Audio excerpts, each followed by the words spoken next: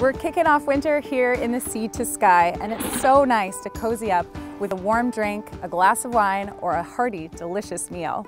These shorter, darker days mean more time spent at home, so I think everyone will agree it's the perfect time of year to indulge a little bit. You can easily twist my rubber arm when it comes to good food, good wine, and good company, so let's go explore the Sea to Sky's way to tingle the taste buds on today's Where You Live.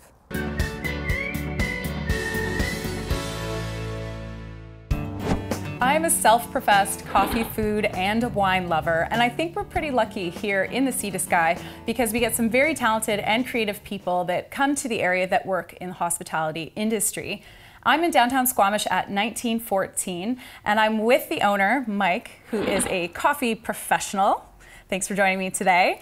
So I hear that you are out there trying to change the perception of coffee, one coffee at a time. How are you trying to do that?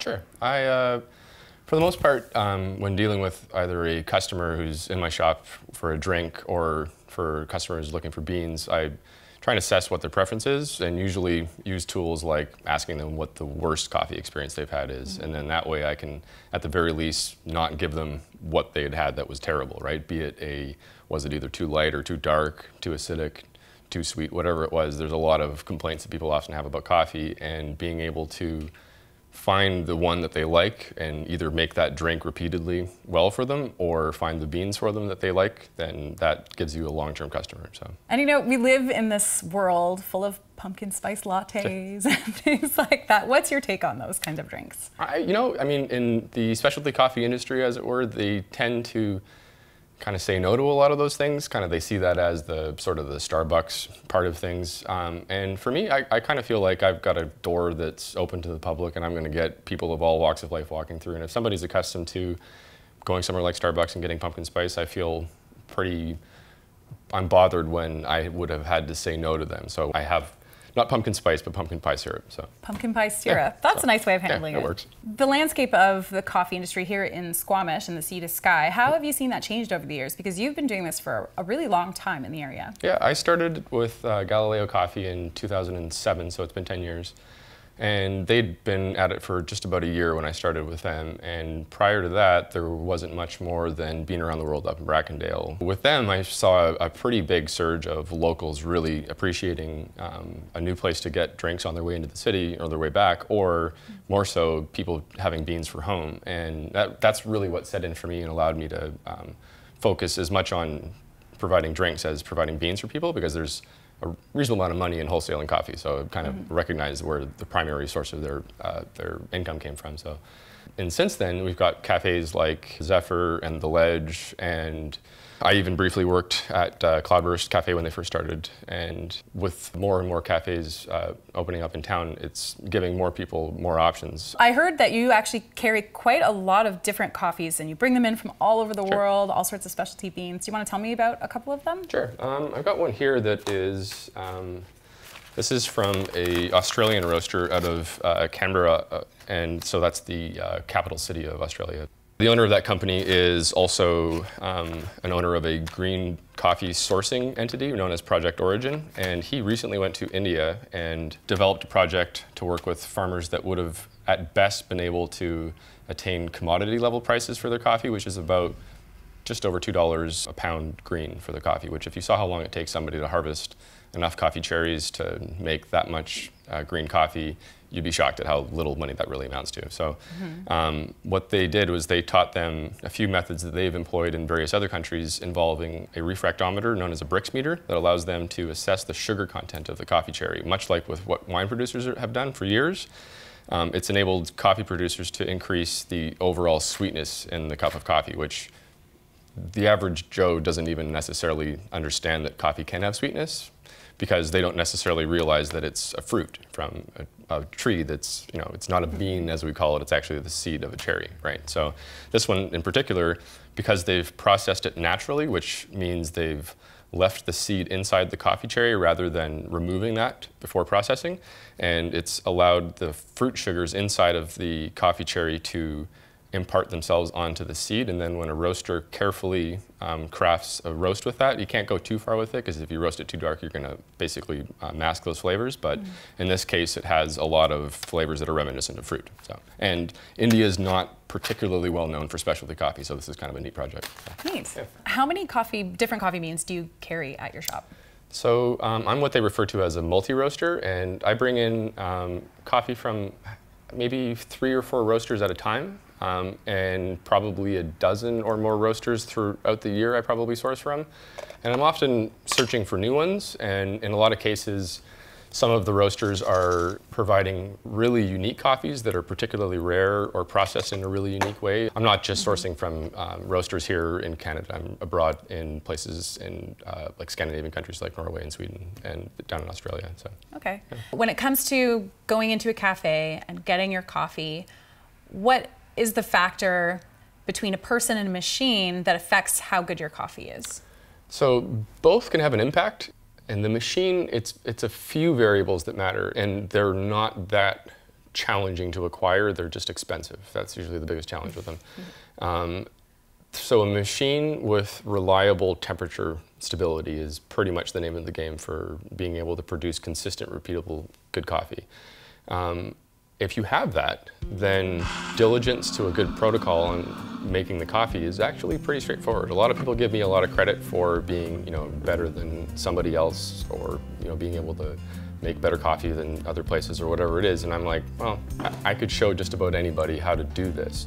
Whether or not they can handle a busy lineup of people and somebody getting mad at them for getting something wrong, or whatever multitude of things that happens throughout a day, and still be able to consistently produce good coffee, that's a little more challenging.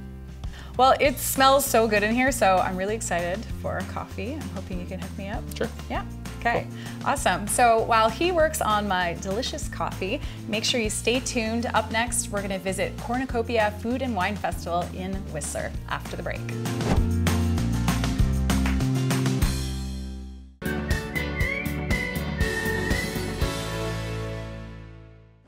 Every November, people flock to Whistler for Cornucopia, an annual celebration all about food and wine that lasts for 10 days. November is the perfect time to have a festival like this. It's mostly raining in the village, it's early in the season, so we don't mind. We're gonna head into Cornucopia and chat to some of the locals involved. I'm inside the Whistler Conference Center, and just behind me through these doors is the Culinary Stage series for Cornucopia. So the Culinary Stage experience, it's set up so that people can come out and learn from and taste with amazing chefs from all over. And I'm here with one of our local chefs from Lillooet. This is Chef Dylan. Welcome, Chef Dylan. Thank you very much, Kristy. So why don't you tell us about your restaurant up in Lillooet? In Lillooet, we run a restaurant out of the kitchen at the Fort Barons Estate Winery, where we focus on local cuisine. We supply from about 7 different purveyors in the area, and my personal goal is that 90% of our product is grown within 20 kilometers of our restaurant. That's so great. So locally sourced ingredients, what are we talking here? What kind of ingredients are you using? The ingredients vary quite a bit throughout the season. We are subject to seasonality. My favorite thing about cooking in Lillooet is the hot weather ingredients. We get melons and tomatoes that you just cannot believe. I buy foraged berries and a variety of herbs and different tubers and potatoes, and pretty much anything that you would expect to grow can grow, and it grows very well under a big sky with lots of sun and an immense amount of water coming off the glaciers. Awesome. What about meats? I think you source some of your local meats through a farmer that you have a relationship with? Yeah, we source local meats from 3 different farms in the area. The farm that we're specifically talking about would be the Spray Creek Ranch. It's owned and operated by Tristan and Aubin Banwell. They are certified organic, and their goal is to have all of their animals born, raised, finished, slaughtered, and butchered on the property. At this point in time, they've reached to that 3rd step, and within the 12 months, their goal is to have a fully licensed abattoir and butcher shop on the property. So everything coming out of your kitchen at Lillooet is so fresh and local. I love it. It's great. It's been a goal of mine for a very long time, and a lot of hard work has come to a culmination. So tell us about the event today. We're here at Cornucopia. You've got, you're going to take the stage at the Culinary Stage series in just a little bit. So why don't you tell us a bit about that? The event today is a fun one. We've deemed it the chef, the winemaker, and the farmer. So we have our winemaker, Danny, and he's going to talk about viticulture in our area and the wines that we're pouring. And Tristan from Spray Creek is here as well. He's a very knowledgeable individual, and he'll share lots of important details about growth of agriculture in our region, sustainable agriculture, our goals to cater to the sea to sky corridor, and his very specific and refined forms of animal husbandry. Mm-hmm. And what about what you're going to be cooking today? Is there a dish that you're really passionate about, that you're excited for people to try today? We're cooking 3 courses today, and I'm most excited about the 3rd course, the main course. I'm trying to draw attention away from always focusing on a prime cut of meat. So today's main course is a carrot steak served with braised veal, wild rice, roasted kabocha squash, and a carrot puree. So what else are you cooking today? Just because I love food and I'm interested. Our first course is a grilled cheese with farmhouse chev, a Bing cherry and Cabernet Franc compote. And our second course is spätzle served with a spruce tip and pine mushroom cream sauce. My mouth is watering. Mine too. The smell that comes off of the second course is lovely. I imagine. Yeah. Well, we're really excited to follow you around today and get some fun experience with you up on the culinary stage. I think it's going to be great. Anything else you're going to be attending here at Cornucopia? We've attended 2 events with the kitchen. We've attended Cellar Door and Crush, and this will be our 3rd, and we'll be heading home after this. All right. Well, we're so glad that you're in Whistler representing the kitchen at Fort Barons Winery, and I know you have a ton to do, so I'm going to let you get back to work. My pleasure. Thank you very much. Thank you. Stay tuned, because coming up next, I'm going to be talking with the winemaker from Fort Barons Winery in Lillooet, and that's coming up after the break.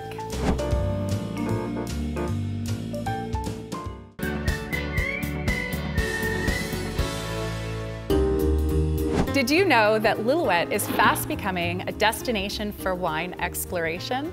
There's a beautiful winery that's perched on sagebrush benchlands alongside the Fraser River with towering mountains right above it. And I feel that Fort Barons has really embraced the spirit of Lillooet. And I'm here now with the winemaker from Fort Barons Winery. This is Danny Hatting. And thanks so much for joining me today. Thank you so much for having me on this. Yeah, we're here in Cornucopia. There's an abundance of wine coming around, but we've got some beautiful Fort Barons wine here to taste today. But first of all, I'm very curious to know, what are the challenges and wins that you have making wine up in Lillooet? Well, as far as challenges go, I would say the first thing that comes to mind is that being that it is a new wine growing region, we have there are no set standards for practicing viticulture or implementing winemaking techniques. So we as pioneers have to have developed all of these practices and indeed also determine which varieties work best in our region. That would be the first challenge. I think the second challenge is finding enough locally produced grapes to supplement our production needs. Indeed, we are working with a couple of prospective growers and a couple of prospective investors in establishing new vineyards in and around our area. And hopefully 5 years down the line, we have enough locally produced grapes to feed our needs. And what is making it work in Lillooet in terms of growing grapes for wine? Well, Lillooet has a very unique climate. It is very hot in the summers, and indeed it's also very dry. These are 2 very important factors for growing grapes and growing quality grapes at that. Thirdly, I would say that we have a very reliable water source. We have the Fraser River, which runs right through our little town, and it supplies ample water for irrigation throughout the season. And lastly, we have a lot of arable land, and that is still very affordable. So people can, or potential investors can come there, they can buy the land, they can establish vineyard, and it's not going to cost them an arm and a leg. Okay. And what about the rest of the sea to sky? We're not seeing any wineries in Whistler or Squamish. What's your thoughts on that? How come we're not seeing more winemaking happening in this area? Yeah, so grapes require a certain climate in order to thrive in. First of all, it needs to be warm and it needs to be dry, neither of which Squamish or Whistler are particularly known for. So indeed, you could grow grapes here. I'm not saying that they wouldn't, but I don't necessarily think that you would produce quality grapes year in, year out. And which varietals are you having success with? What are your more popular wines? Well, we have proven as pioneers in Lillooet that we can grow some of the big varieties. We can grow Cabernet Franc, we can grow Merlot. These 2 varieties have been doing really, really well, and indeed also our Riesling. Year in, year out, we're producing consistent quality and also consistent yields. So as far as the best varieties for our region, or at least that we have experimented with, I would say Cabernet Franc and Rieslings are the ones to look out for. Okay, and what do you have for us today? I see that you've brought some wine. Yeah, I've brought 2 wines for us to taste. Very aptly, I brought our 2016 Riesling.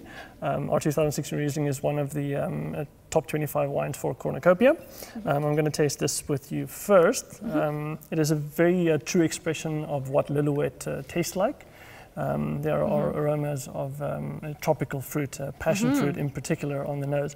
And then it has a slight nuance of kerosene, which, believe it or not, is a desirable quality in Riesling.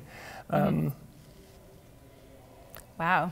Yeah, it sort of jumps out at you. And then it's a very food-friendly wine. It has. What would you pair it with? Well, I would pair it with the spicy foods mainly. It has a little bit of residual sugar, and that residual sugar is there just to sort of cut right through the racy acidity. But I say spicy food because it really holds up against intense foods like spicy Thais and what have yous. It has the acidity, it has the sweetness, and it also has the bouquet to really stand up to very big wines. And then on the palate, you'll notice a chalkiness, and that again just adds to the structure of the overall wine. I feel like a butter chicken or something like that would be amazing. Would totally work.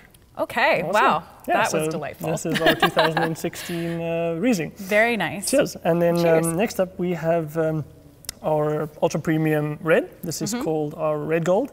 It is Red Gold. Yes, it's a Red Gold. We produce about 200 cases of this every year, so it's quite exclusive.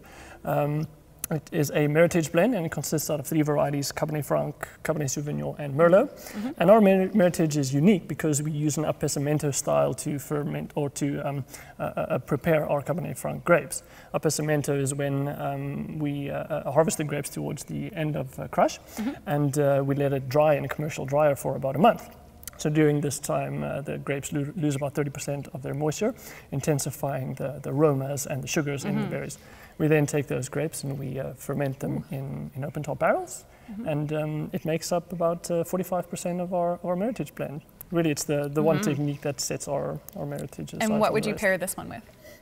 I would pair this with more hearty foods, perhaps a big old steak and Yeah, I could see that. some meaty dishes. Just by the smell. It's a big wine. It's a big wine, yeah. It can take a lot. All right, let's give it a go. Wow, that's spectacular. Big and bold. I love it. Cheers. Well, thank you so much for bringing these for us to taste today. You made my day.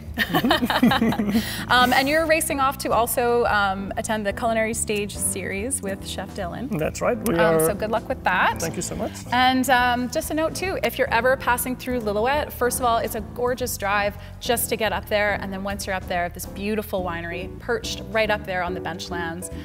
It's a stunning place and with stunning wines as well. So make sure you pop in and say hello to winemaker Danny. A warm drink, a tasty meal, and a delightful glass of wine. I don't know about you, but these are all things that make me so happy. We hope you enjoyed today's show. If you're looking to watch more videos like this, you can check out our YouTube or Facebook page. And remember to get out there and try some of the tasty treats where you live.